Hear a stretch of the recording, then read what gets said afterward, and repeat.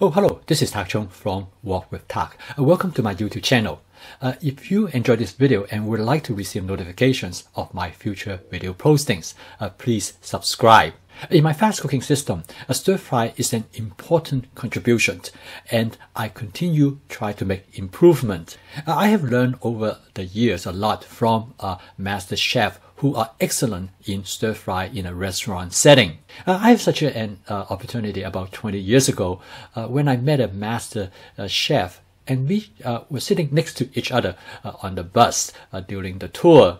During our conversation, he has taught me what is known as wok chi, or breath of the wok, and I share our conversation on this video.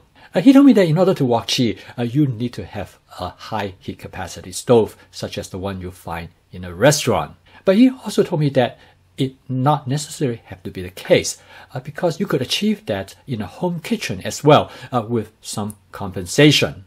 Several years later, I met up with my cousin, and I will call her Marge for the purpose of this video. Marge is an excellent cook, and she showed me how you could achieve wok chi in home kitchen. After I learned that technique from her, I could not believe how much difference it makes, particularly in cooking vegetables.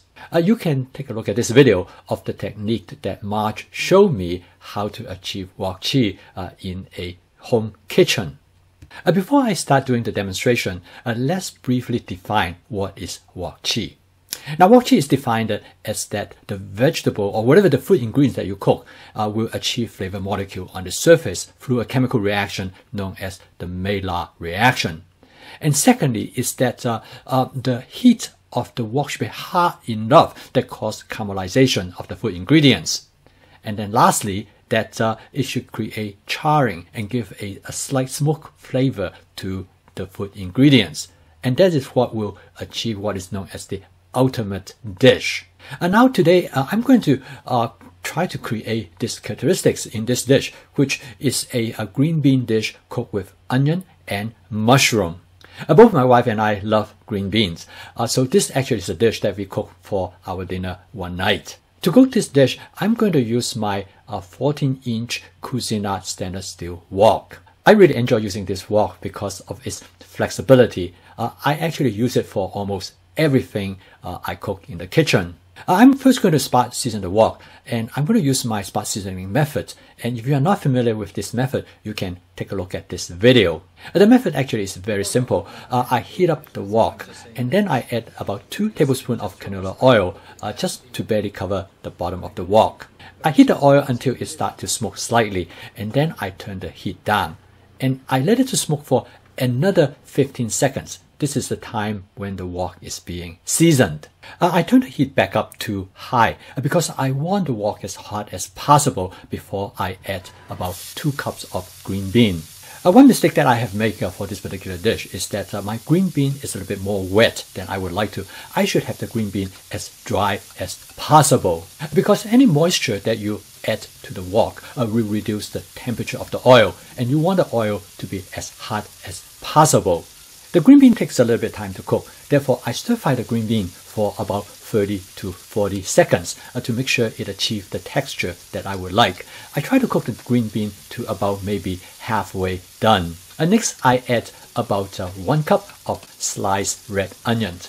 I like red onion because of its sweet flavor, and because of that it will cause caramelization in the dish. Also, I add the onion a little bit later in comparison to the green bean because I want to maintain the flavor and texture of the onion so that it will not disappear into the dish. Next, I'm going to add some black bean. My wife loves black bean. Black bean has great flavor, and it can provide the extra flavor to the green bean in addition to the seasoning that I'm going to add. I'm going to fry the black bean slightly. So what I did is that I clear some space in the middle of the wok before I add the black bean directly to the wok. As you can tell, everything looks really good. The green bean has taken on a little bit of brownish color, means that it has been charred in the wok. That will create flavor on the green bean. I'm going to add the mushroom at the end because I want to retain the texture and the flavor of the mushroom. I also add the mushroom in a size of like a chunk, so this will retain its texture better than if I add them in thin slices. Mushrooms suck up oils readily, so it is important for me to add a little bit more oil to make sure that there's enough oil to coat the surface of the mushroom. Next, I'm going to season the dish with my basic seasoning mix. The whole idea of my seasoning mix is to enhance the natural flavor of the ingredients. If you'd like to know more about the components in the seasoning mix, you can take a look at this video. Okay, now the dish is done. I transferred it to a serving plate. The total cook time of this dish is only about 4 minutes.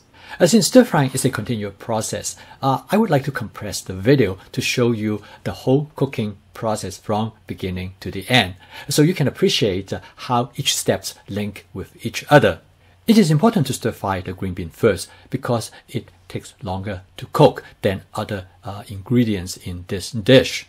The slight charring of the green bean gives it very nice flavor and texture.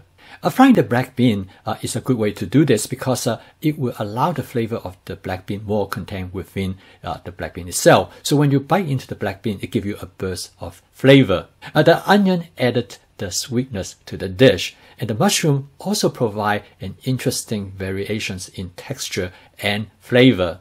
This in many ways is a representation of my flavor chasing aspect of my fast cooking system. The whole goal is to design a dish not only through the flavor you add to it, but how the natural flavor of the ingredients in combination with each other to provide that culinary experience. By seeing the cooking process in its continuity, you can appreciate how each step related to each other.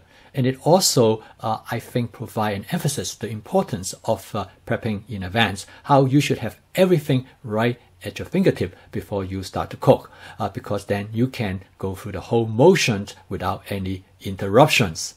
Stir frying is very different from other types of cooking because it's very interactive. You continually interact with the food ingredients in the wok. You can make changes, you can make adjustments on the fly. And for this reason, a stir fry is a flexible and also very intuitive cooking technique. And this is the reason that why stir fry cooking is not a good recipe-based approach in cooking, because you can constantly make changes, and that's the reason why template-based cooking is ideal for stir frying. Once you have mastered the basic techniques in stir fry, and once you have advanced prepping with all the ingredients available at your fingertip, and once you have known enough templates, you have tremendous flexibility to achieve the flavor that you are looking for, and ultimately you will become your very best cook. Therefore, by spending maybe an extra couple hours in the beginning of the week, you can save a lot of time in your cooking through this fast cooking system. In fact, I truly believe this cooking system is very suitable for modern lifestyle. And you can use this technique to cook any type of food that you want, not just restricted to Asian food or Chinese food. And then once you master how to achieve wok chi in your stir fry, you will make your food taste amazing, particularly vegetables. You will entirely change how vegetable might appeal to you as you compared it in the past. My fast cooking system with its 4 attributes in flavor chasing, advanced prepping, stir frying, and template-based cooking has entirely changed the way how I cook. But more than that, it also changed the way how I live, and I look at food also differently. Now I look at food both from the standpoint from health as well as from emotional standpoint. And at the end, I find that I really have a relationship with food that is much more healthier and mutually beneficial. Because I love the flavorful nature of my food, I become more involved and more concerned about how food are being grown and how it affects the environment. So overall, I think I have created a sense of wellness just from a personal standpoint, but also from a greater environmental standpoint. Thank you for watching. If you enjoyed this video, please click the like icon below because that will help me to expand my audience base. I'm posting my video regularly, usually about 1 every day. And if you'd like to receive notifications of my future video postings, please subscribe to my YouTube channel. I'll see you next time.